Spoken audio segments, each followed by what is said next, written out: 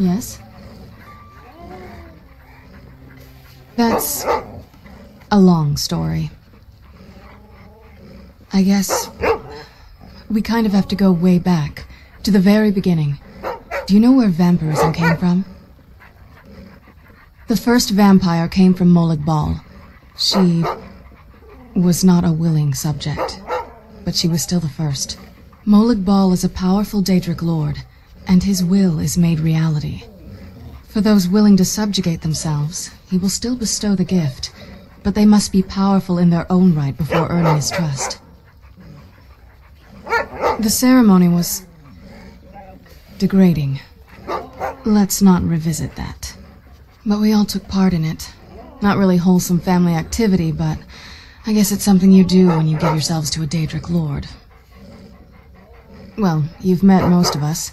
My father's not exactly the most stable, and eventually he drove my mother crazy with him. And it all ended with me being locked underground for who knows how long. It's definitely been a bad thing, on the whole. A cure?